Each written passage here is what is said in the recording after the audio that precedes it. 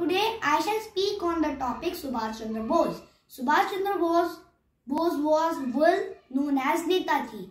He was born on 23rd January in 1897 in Cuttack, Odisha. He was a freedom fighter. He was the founder of Azad Hind Fauj. His father Janki Nath was a lawyer and his mother Prabha Devi was a religious lady. He was a brilliant student. He did his graduation in 1919. Then he went to England.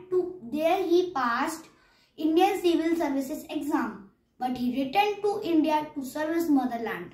He became the president of Indian National Congress. He went to Germany and Japan to seek help for his army. But unfortunately, he died in a plane crash. He gave us a slogan, Jai Hind, Jai Hind. Thank you. Jai Hind, Jai Bharat. Jai Hind, Jai Bharat.